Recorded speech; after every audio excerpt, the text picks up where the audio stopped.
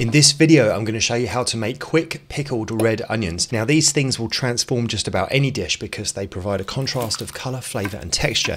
I find 2 or 3 onions last me about a week, and these are very small organic onions, so you might have larger ones, that's fine.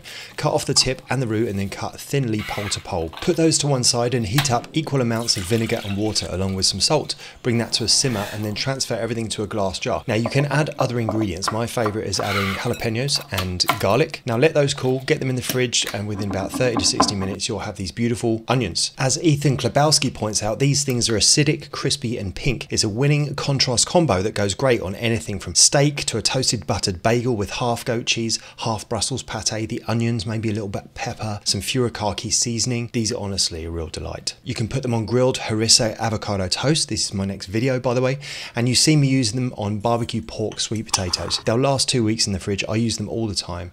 Recipe in the caption if you want to give them a go.